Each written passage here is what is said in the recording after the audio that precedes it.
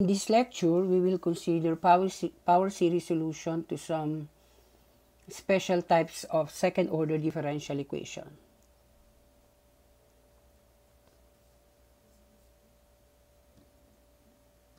Some special types of second-order differential equations play a very important role in engineering modeling, which requires some infinite series solutions.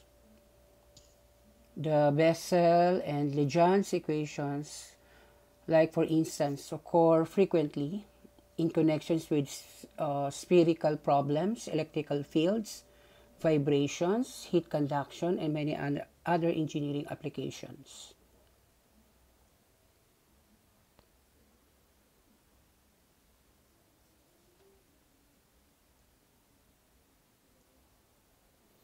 The Bessel equation and Euler equation are examples of second-order differential equation, which have coefficients that are not analytic at x equals 0, which can be found to be a regular singular point. Hence, the solution to these types of differential equations can be derived using the Frobenius method.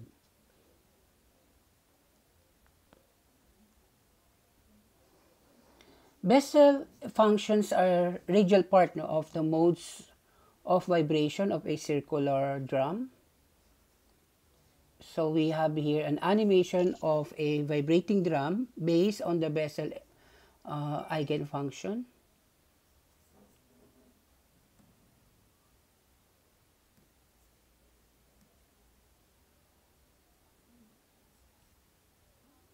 Okay, so this illustrates the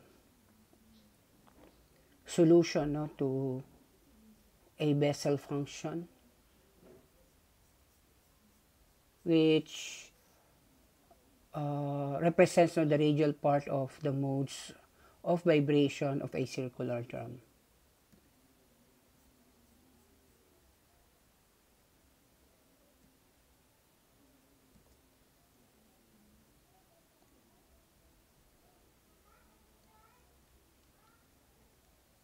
This is the standard equation for the Bessel's function.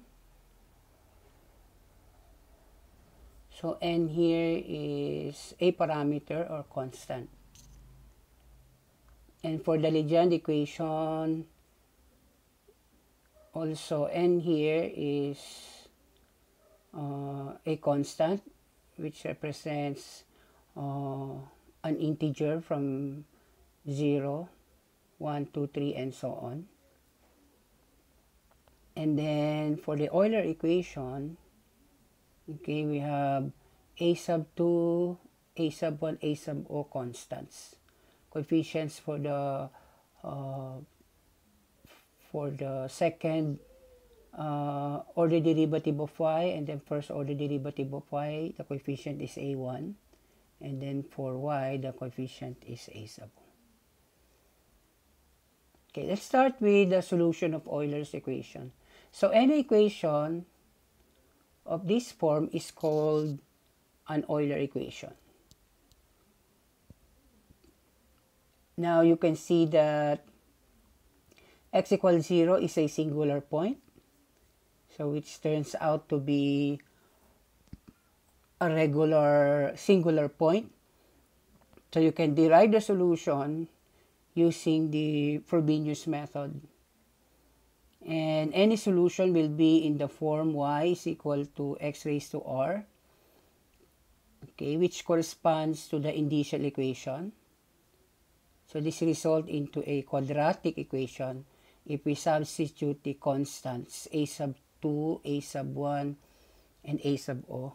And we get two values for r. So if the values of r are distinct, then this is how you will write your solution for the Euler equation.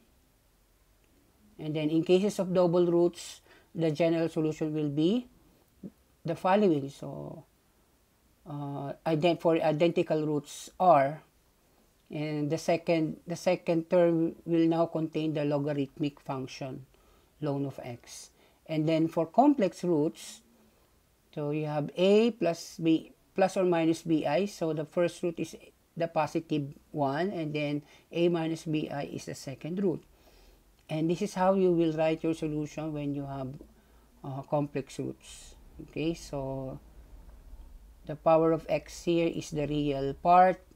Okay, and then for the imaginary part, for the cosine and sine function. So let's take one particular example. So we solve this equation, which is an Euler equation. So you have x squared here, y double prime, x, y prime, and then constant multiplied by y. Okay, so for when a is equal to, your a here from the equation, a2 is 1, your a1 is 2, and then your a sub o is negative 12. And then we substitute in the initial equation. Okay, so this becomes, okay, so a2 is 1 here, and then a1 is 2, and then a sub o is negative 12. And then simplifying, that gives you r squared plus r minus 12 equals 0. So solving the quadratic equation will give you r equals 3 and r equals negative 4. So we have distinct roots. So we follow the formula, the first formula for a distinct root. So y is equal to c1 x raised to negative 4 plus c2 x cubed.